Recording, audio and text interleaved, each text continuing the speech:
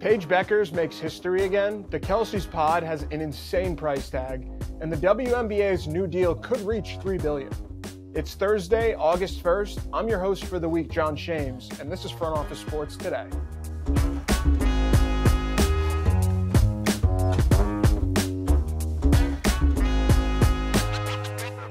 The Canadian women's soccer team has lost its appeal to restore the 6 points deducted from group play after team officials were caught using a drone to spy on opponent practices. Wednesday morning, the Court of Arbitration for Sport dismissed the team's case for appeal. Sport Canada also announced it would be withholding salaries for the suspended coach Bev Priestman and 2 other team officials. The men's triathlon was finally able to compete Wednesday after the Seine River was deemed clean enough for swimming.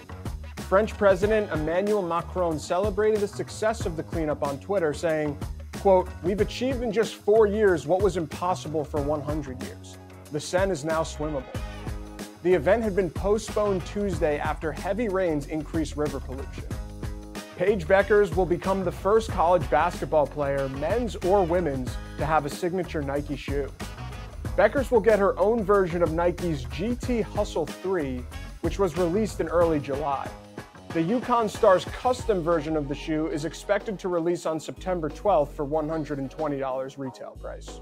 Tuesday afternoon, the Pinellas County Commission approved a $300 million public investment in the Tampa Bay Rays' new stadium, which will account for just under 25% of the $1.3 billion total cost for the ballpark. The entire project, which also includes a gas plant, could reach $6.5 billion total. Despite the public funding, the Rays will be on the hook for $700 million of the total bill. The team is now set to stay in St. Petersburg for the long term.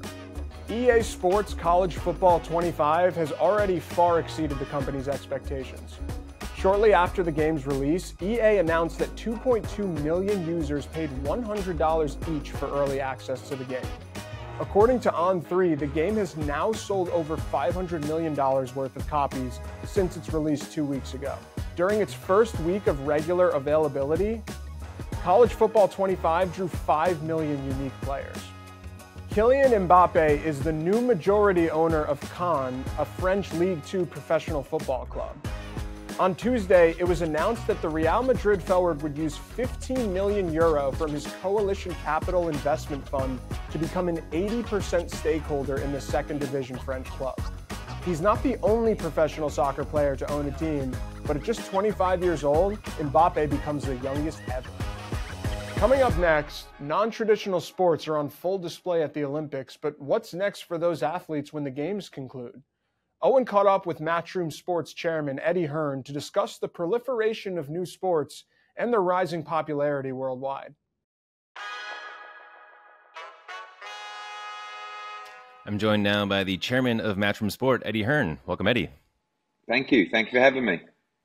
Yeah, great to have you on. So you've been a boxing promoter and executive for a long time. Have you seen the market for the sport and the audience for it evolve in recent years? Yeah, I think boxing's in a great place. I mean, it remains one of the hottest, I think one of the sexiest sports, if you like. Sometimes doesn't always deliver the numbers that the fighters demand, but it remains a sport that's, hotly sought after by broadcasters, by platforms, by fans. And I think when we get it right, I think it's one of the greatest sports in the world. I really do. But right now, I think it's bigger than ever, obviously with the injection of interest as well from Saudi Arabia, and other markets around the world. I think boxing's in a great position. Yeah, and I'm wondering its growth, how much is that tied to just the sort of general increase in interest in fighting sports, and how much would you attribute to changes in distribution, like moving toward streaming platforms and other options like that?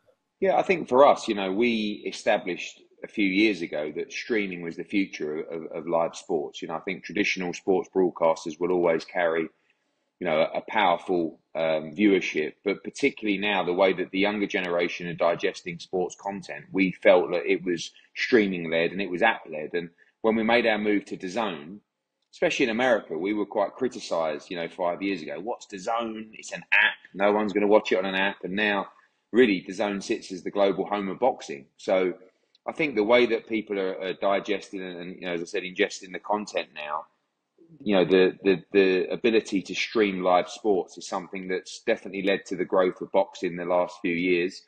You've seen that not just on DAZN, but of course ESPN Plus that have done extremely well. Amazon now coming into the boxing market. They've done that in Japan. They're now doing that in the United States as well. So, yeah, I think more promoters working together, more markets globally coming into the sport, bigger fights getting made, all generating more interest in the sport. And is pay-per-view still part of this picture? And that used to be the way people watched boxing. Yeah. How much is that part of this landscape at this point?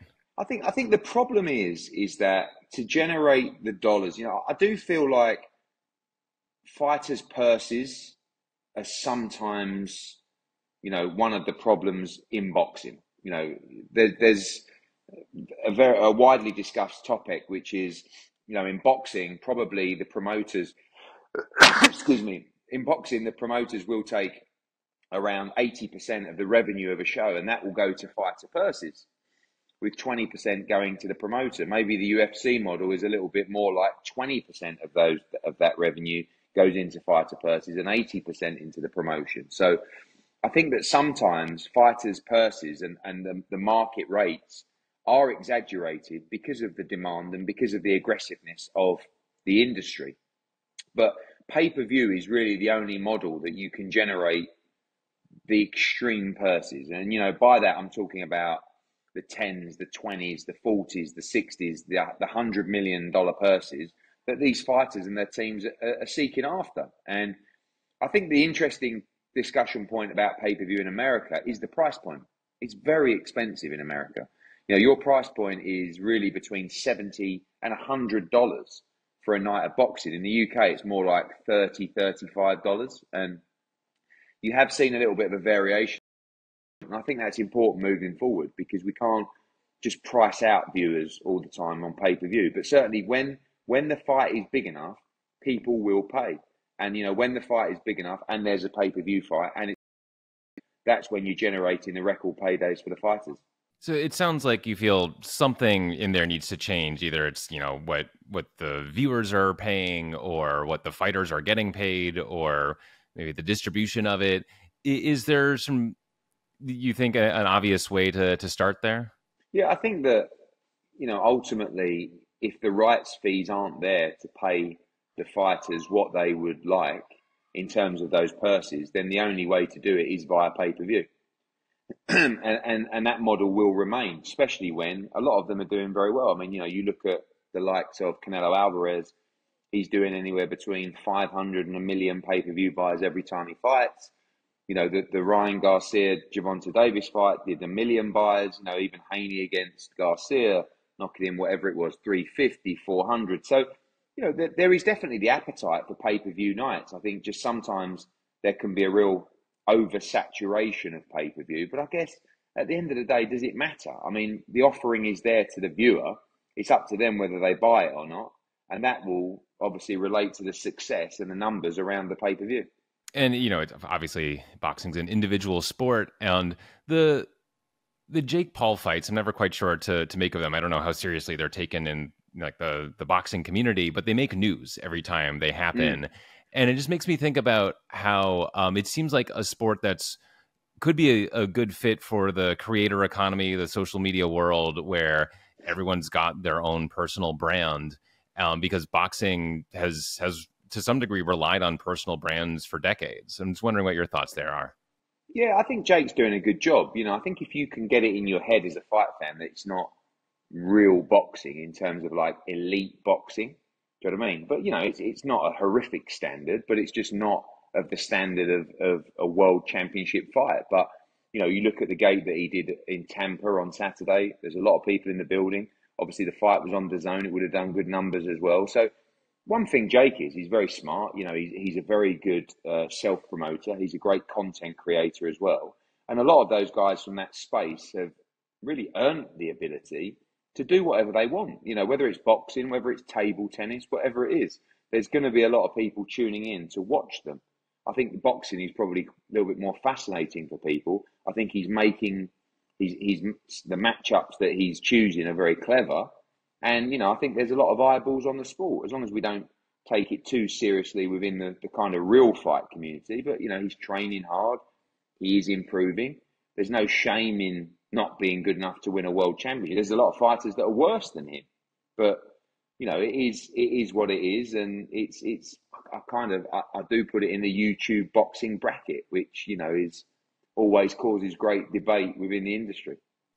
And MMA is, it's risen very quickly in the last few years, and I'm wondering sort of how you see its place in the fighting world, and is it not a threat, but is it competition to boxing? The UFC have done an incredible job. I mean, I think the whole brand. I say to a lot of our team to watch what they're doing. In terms of their promotion, in terms of the way that they're building their brand, especially their international development as well, which is something we're really across. Two very different sports. I think they've got, the brand that the UFC built and the brand that Dana has built really within himself means that they're an incredibly powerful organisation doing very well in market or shows that they've got to do. And, it's difficult to keep making big fights, but we're very jealous of their model whereby they basically just tell people who they're fighting. Every fight that we make in boxing, we have to individually negotiate with the fighter and their team, the manager, the lawyer, the advisor. Sometimes it's no, don't like him, don't like that fight, want to fight somewhere else. In UFC, it's you're fighting him on that day, I'll see you there. And I think that's a great model. Matchroom also, you have a number of other sports. Boxing is probably your most popular, but you've got darts, netball, gymnastics, snooker, 10-pin, a bunch of others. I'm wondering sort of where you've seen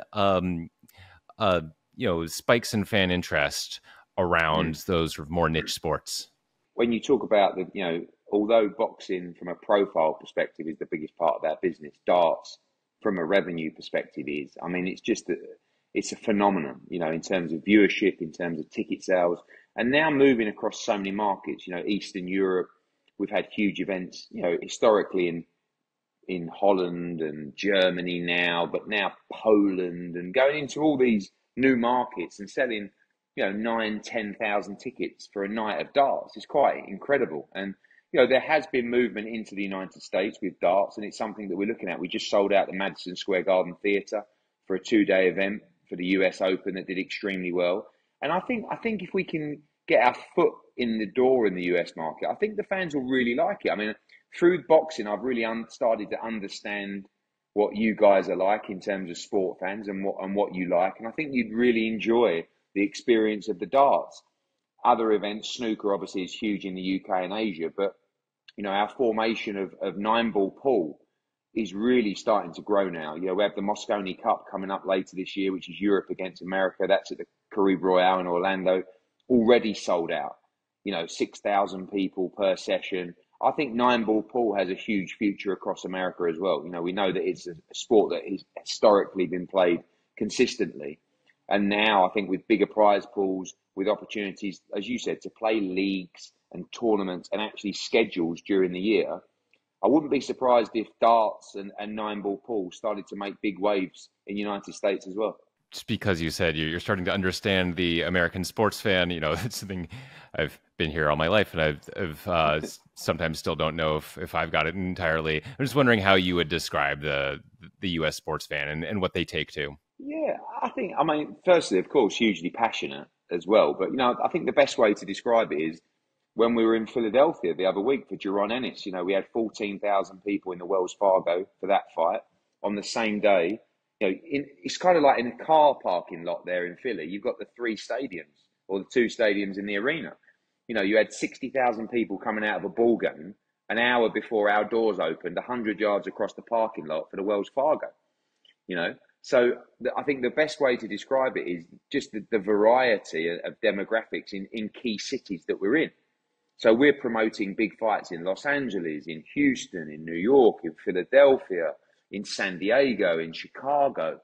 And obviously every fan base within those states is very different. When I'm promoting in the UK, what works in London works in Manchester. Well, what works in San Antonio doesn't work in Philadelphia, So it's just about understanding your market and the different the different states and cities that you go to, and we're finally starting to do that, and we're recording some huge numbers now. Very interesting stuff. Eddie Hearn, thanks so much for joining us on the show. No problem. Thanks, guys. Thanks for having me. Last week, AC Milan CEO Giorgio Furlani stopped by the FOS studio.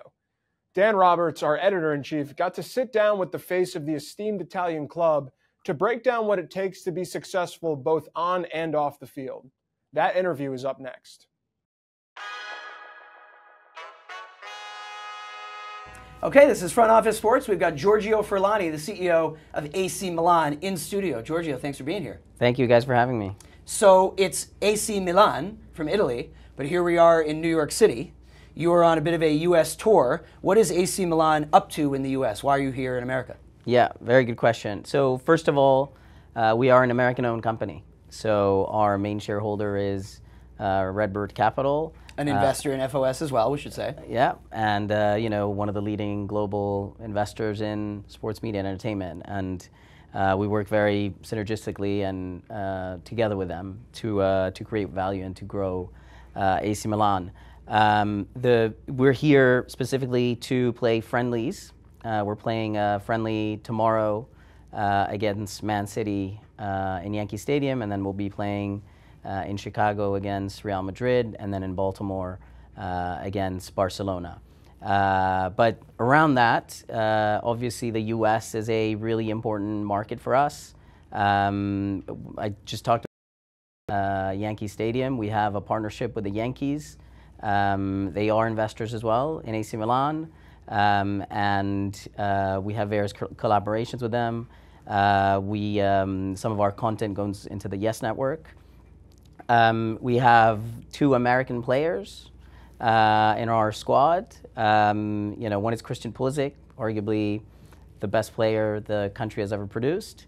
And look, we have him because he's a really good player, not because he's American, but obviously, the two things work together. And broadly speaking, America is the biggest sports market in the world, and we want to be relevant in this market. We want to continue growing here. It has become our second biggest market over the years. We sell just under 20% of our jerseys globally in America. And how much of that is Pulisic, right? A lot of it. And we want to continue growing here, and we want to give our existing partners from around the world the visibility through AC Milan in America as well. So very important for us to be here. We were in the States last year as well on the West Coast. And it was 5 years we hadn't been in the States, so really important for us to be here physically. Do you think this will now be an annual pilgrimage?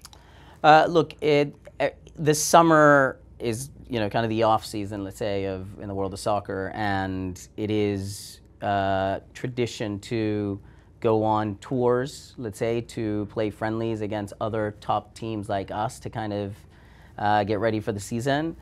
We've done it in America the last 2 years. I think we'll come here often.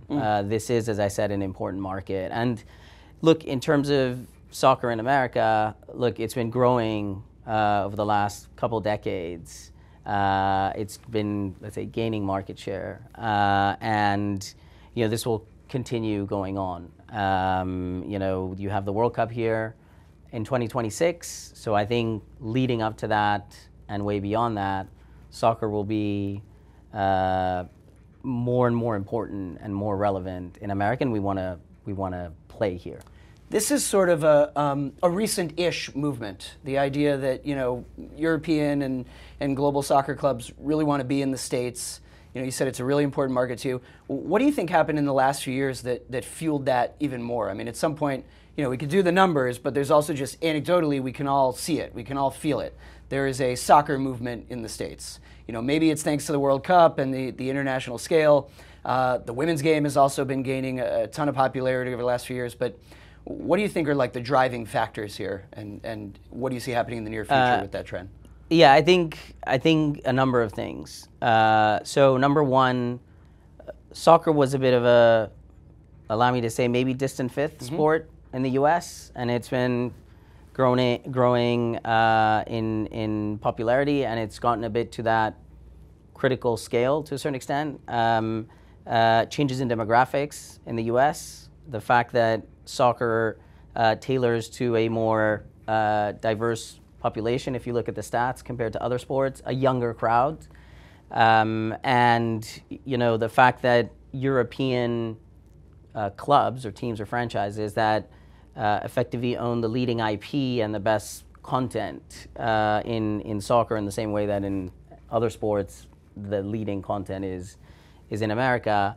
They've really, let's say, gone on a strategy to push the sport in America. So it's kind of both, let's say, demand-driven as well as supply-driven, and the two things have worked together over the last few years. There's another element, which is American families and investors. I was just going to go there. Have invested more and more in European soccer or football, as we call it, and that has also created, I think, an interest in America in the sport that previously wasn't there. Yeah, some of this does seem investment driven. I mean, you guys being owned by Redbird, and as you mentioned, the Yankees and the relationship with Man City there. I've gone to NYCFC games and in the same family there in terms of the investment. There's a little bit of a shift away, in some cases, from the one family owns a club for decades, right? I mean, originally it was the Berlusconis for AC Milan. How do you think that changes things, either with the fan base? Maybe fans are largely unaware once you move from a family ownership model to private equity. But how does that affect kind of overall operations? Yeah, so I think I'll speak for European soccer. It's an industry that hasn't really been professionalized over the last many decades, and professional investors have seen this. They've done the benchmarking, and they've seen the enormous amounts of value that have been created in owning U.S. franchises. And then they look at what is the most followed sports in the world, and they look at sort of where is the sport really, where are the big brands or the big IP in soccer, and it's in sort of the top or European football clubs. And they see that, they're kind of undermanaged, underinvested, not professionalized. It's a very closed system.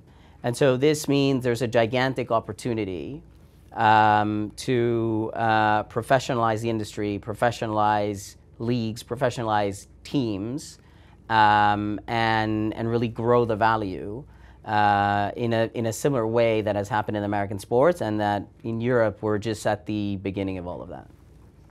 Let's talk a little bit about your peers. In fact, at FOS we wrote a story recently about how Real Madrid set a single-year revenue record for any global soccer club. When you look at that, does that get your competitive juices flowing? I mean, there's performance on the field, and then obviously, especially for us in our interest in what we cover, there's performance in the books. So does that drive you to try new things, grow revenue in interesting ways? To what extent do you look at your peers? 100%. We look at our peers and we see what they're doing, just like they look at us. I'll tell you a fun fact. When the current leadership of Real Madrid, so the chairman Florentino Perez, took over Real Madrid about 20 years ago, AC Milan had higher revenues than Real Madrid, and he said that's the model I want to reach and then beat, and he's managed. So congrats to him. In the same way, we look at what they've been able to do, and we look at that as a target. And there's no sort of underlying reason that we cannot get there. But of course, we're very far from that. We're roughly a little less than half of what they have in terms of revenue, which means there's a great upside for us to be able to achieve. So look, we need to work as AC Milan on our business. We need to work together with our league, so the Italian league, to grow the league and kind of the eyeballs and the attention on the league. Part of our business is driven by the league or leagues we're in, and so how they are being monetized, because we have effectively a share of the revenue created by the league, and part of it is generated by the work we do with our sort of on the commercial side. Look, winning or being competitive is important in many ways. A lot of the revenues we generate are in one way or another correlated to success on the field. And so the way media rights are split, they're sort of success dependent in some ways or correlated to that. And then a lot of other revenues we have are dependent on our success and, you know, how we can have other partners associate with us being successful on the field. So that's an element. But just going back to what you said about sophisticated investors investing in European football, that definitely does not mean success at all costs. That's where a lot of people have been burned in soccer, where you chase the glory and you kind of spend senselessly and it doesn't really make financial sense. And ultimately that's trying to chase glory in the short term, but in the long term, you get in trouble, and that then starts impairing your ability to be competitive on the field. So what we try to do is we set ourselves up at kind of in this period of the season, so at the beginning of the sporting season, to be successful, to be able to win the league in Italy and to be in the Champions League and be competitive in the Champions League. But we do this while running a financially sustainable business. And so another fun fact for you, 2 years ago we had the first profit in AC Milan's history since 17 years. So for 17 years AC Milan was operated as a loss. Last year we had a second consecutive year in which we generated a profit. And I don't think AC Milan has ever had in its history 2 consecutive years of making a profit. What does that mean then? We don't put ourselves in a situation where we're cash constrained, we cannot invest, and so on and so forth. So running a successful business together with a successful sporting side, the two things go together, and the two things are ultimately what create value in the club. We've been talking about looking at your peers, other clubs, both financially, on the field, you know, measuring yourself against them, Real Madrid and others. What about in the U.S., especially because you're so focused right now on growing the fan base in the U.S.? Do you look at the big U.S. sports league, either the team owners, what they've done, on the tech side, the commissioners? Do you take pages for management and performance from the U.S. leagues? So the U.S. leagues have a very different setup than European soccer. And sort of that model is hard/impossible to really import or export into Europe, because we have we have domestic leagues, so Italy or Germany or Spain, et cetera. We have within that league what's called promotion relegation, and you have qualification for Europe-wide competitions. And so as opposed to being a closed system with a draft and a salary cap and all these setups of American leagues, it's what I'll call like an open system in which you move up and down into leagues in a given country, and effectively into leagues in Europe.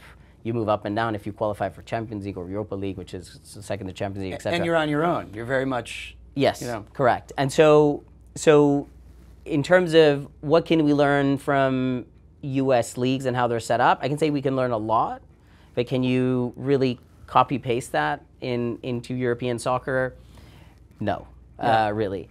And I also mean marketing, to a fan base. Yeah. It's like the Yankees hat is a global symbol. Yes. Even to people who certainly don't follow baseball. Yes. So now, can you copy certain things that individual franchises do in America into the way we operate and run our business? Certainly 100%, and we're doing it. So we do like to see what others are doing successfully and try and imitate it. And sometimes it's what I'll say on-field stuff that goes from the medical to the use of analytics, analysis of opposition, et cetera, to in the front office. And how do you kind of develop your business, develop your brand? And also another one is infrastructure. So stadiums, basically. Yep. So, you know, the best stadiums in the world, forget what sport it is, but are in America. Just like the experience that you're able to offer to your fans in a new American stadium is very different than the one we can offer our fans, for example, in our stadium, which is a 70-year-old stadium, which is a bit of a glorious stadium that kind of, if you ask soccer fans around the world and you say, look, give me the 3 stadiums you want to visit in your life, you know, most likely in those 3 is going to be San Siro, which is the stadium we play out at. But it's an old stadium. It was built a long time ago. Hard to techify that building. Yeah, and so, look, we're working on a new stadium project in a place called San Donato, which is a town just outside Milan. And we do want to offer our fans the same type of experience that fans in America have, or also, look, in other places in Europe, there are new stadiums, like in England, they have been more successful at building stadiums. So that's also one thing we copy, if you want, from America. We've been talking so much about like the push and pull between the international game, coming into the US, growing the fan base here. Where do things stand in what used to be the age-old trend of international stars finish out their playing days in the US, often in the MLS, Lionel Messi right now, versus here we are with AC Milan talking about Pulisic, an American player playing over in Italy.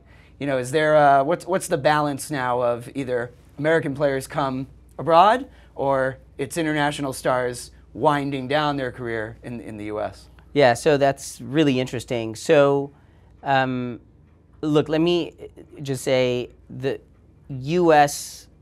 Soccer team and the players coming out of the U.S. have, over the last decades, really improved in quality. And Christian is an example. As a young teenager, he was a hot prospect, and he first went to Germany and then England, and then came to us. And Yunus Musa, our other U.S. player, is kind of same story. He was, since a very young age, he was, a hot prospect, if that's a word, and he's had a phenomenal career. And he will have a phenomenal career. He's a 2002. As we don't talk about the age of a player. We say the year he was born. That's kind of soccer spiel. So you see a lot of young American players that come to Europe and kind of, if you want, complete their development as young players and really play in the top leagues, no problem. And that trend is going to keep continuing. Now, what I've seen in the MLS is an interesting, if you want, dual trend of the kind of superstars like Messi, you mentioned, Zlatan Ibrahimovic, who's part of the leadership at AC Milan, is also did something similar, even though then he decided to come to AC Milan and finish out his career at AC Milan, winning a title, which was kind of an amazing story. And the guy who was our striker for the last 3 years, Olivier Giroud, he also just moved to the MLS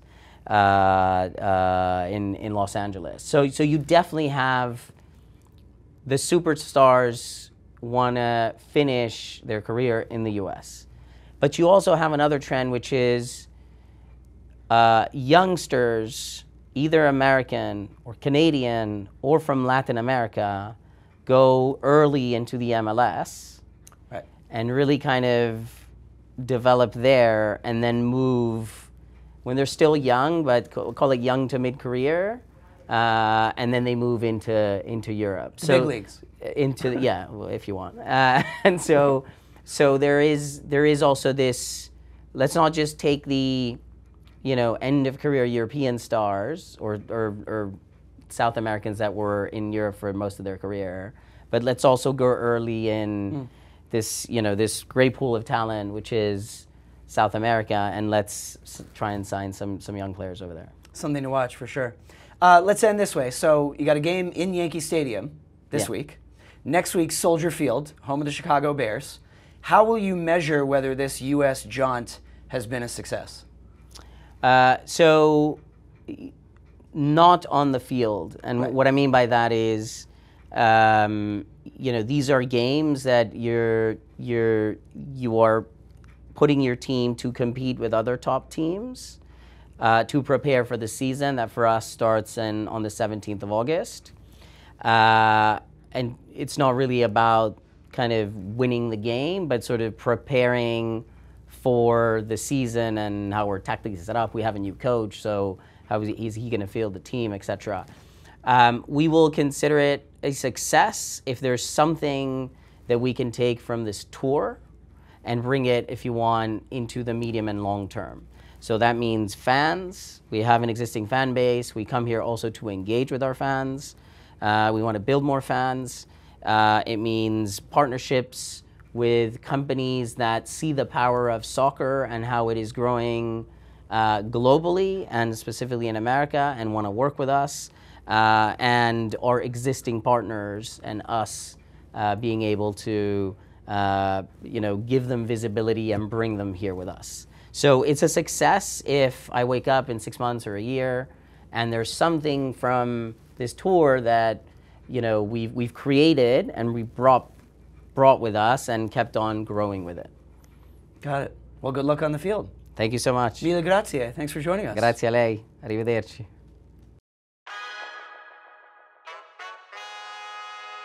And I'm joined now by front office sports reporter Colin Salao. Colin, thanks so much for coming back on the pod.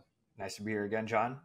It's great to have you. So let's talk a little bit about this new piece that you released yesterday, detailing some of the updates and the updated numbers on the WNBA's portion of the massive TV deal that was signed a couple of weeks ago, worth $77 billion total. We know $2.2 billion was supposed to be sliced off of that for the WNBA specifically.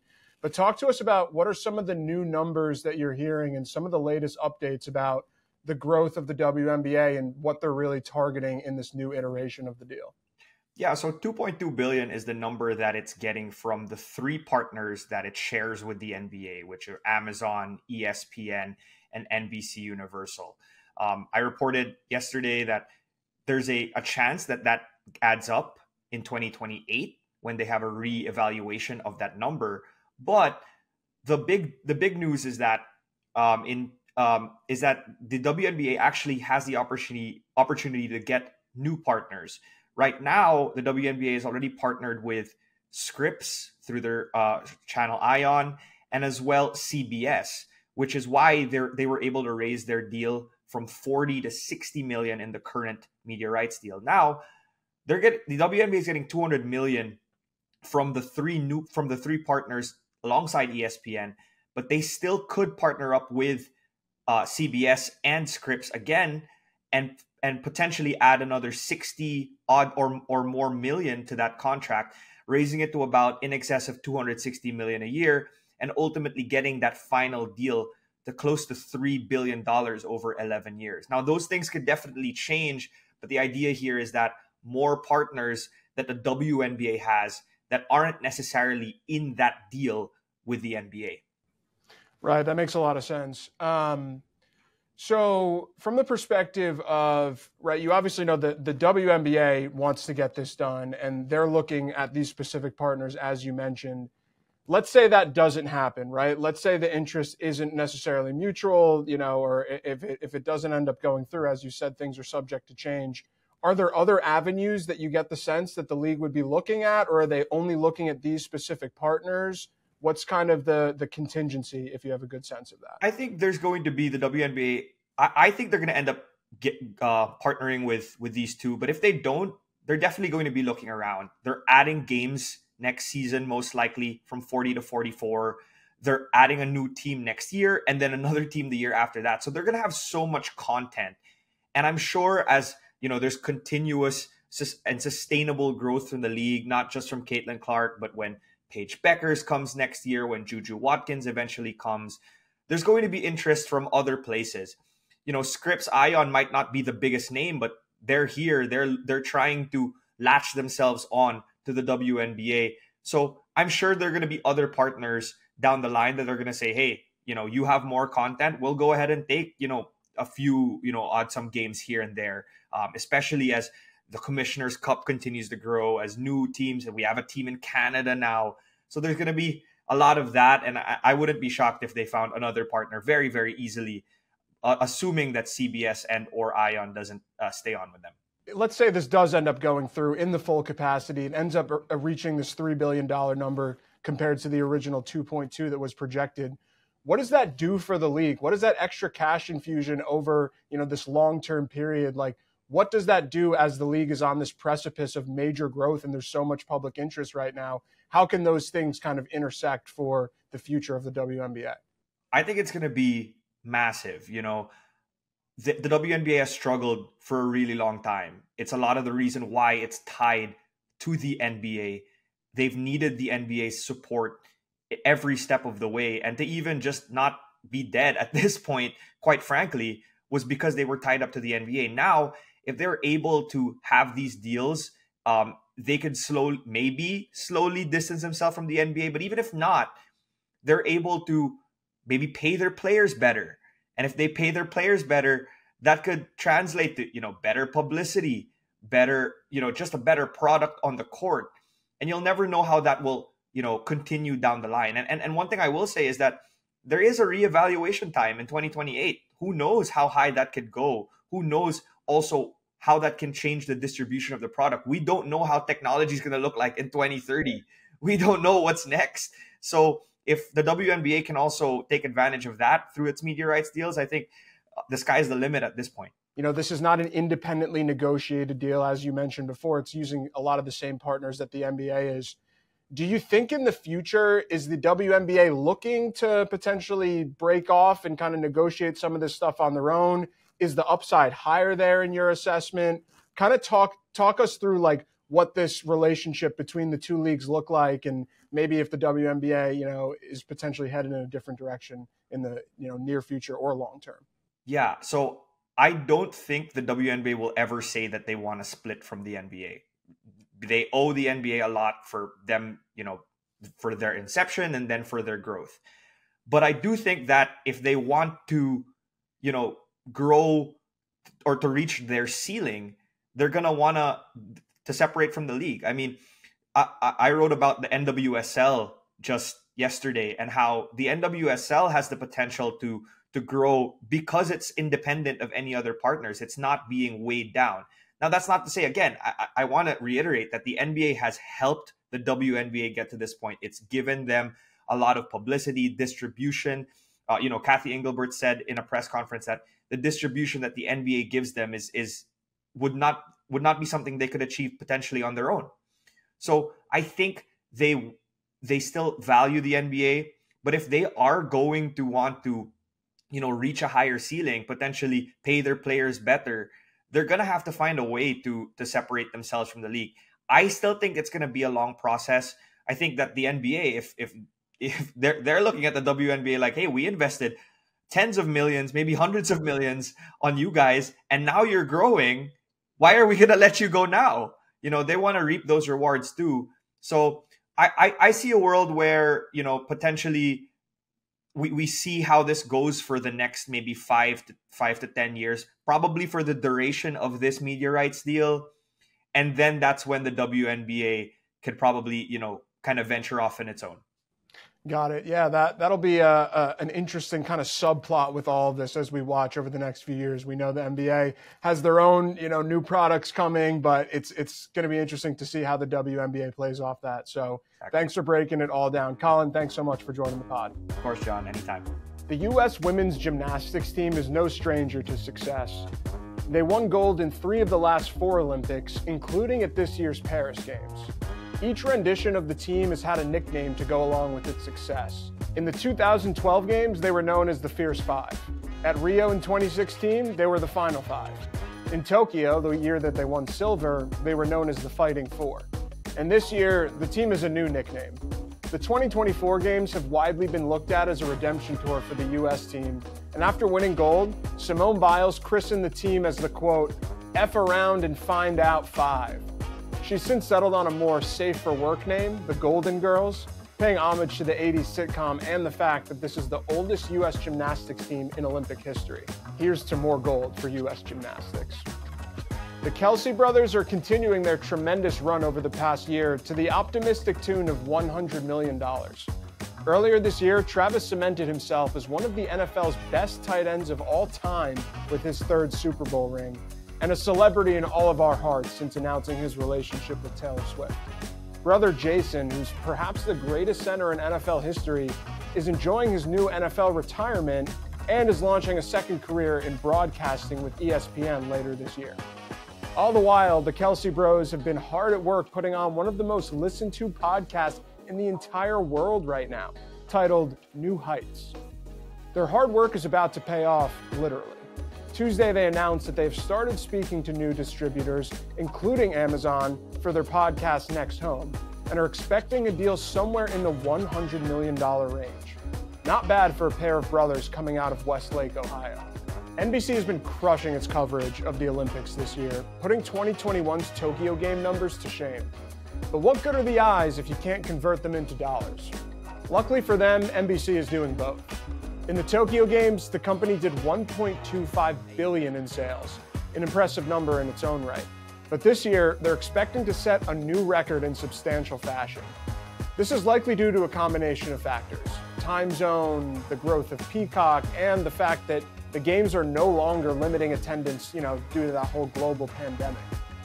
70% of 2024 Olympic advertisers are brand new, and NBC also benefits from fresh deals with flagship brands like Coca-Cola. Gold medal results for the media giant.